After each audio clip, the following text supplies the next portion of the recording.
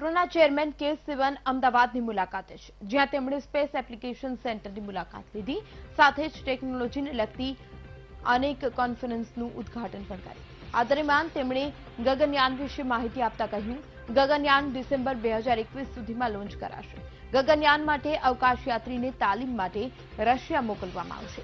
કુલ 12 અવકાશયાત્રીની team Russia મોકલવામાં આવશે, જેમાં 12માંથી 3 અવકાશયાત્રીની પસંદગી રશિયા કરશે.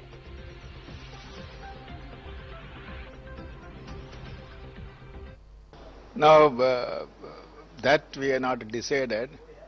Actually, that the national level committee analyzing that loss of communication behavior of lander, that analysis is going on.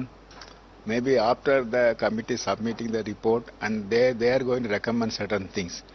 Based on that only we will decide. Right now we don't have any decision till now.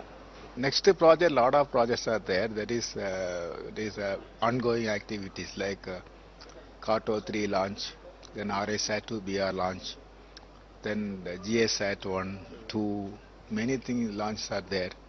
And also another major, next major launch will be the Aditya L1.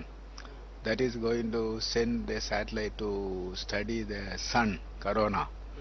That is the one. Then parallelly we are working very strong for the Gaganyaan program, which is the flagship program for the government to be completed before the 75th anniversary of the Indians' independence. That is falls under 2022 August 15th.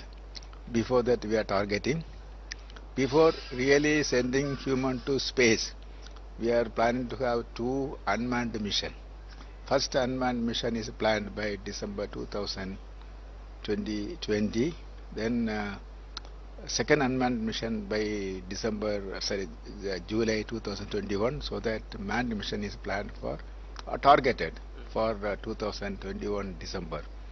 And for that, lot of works are going on.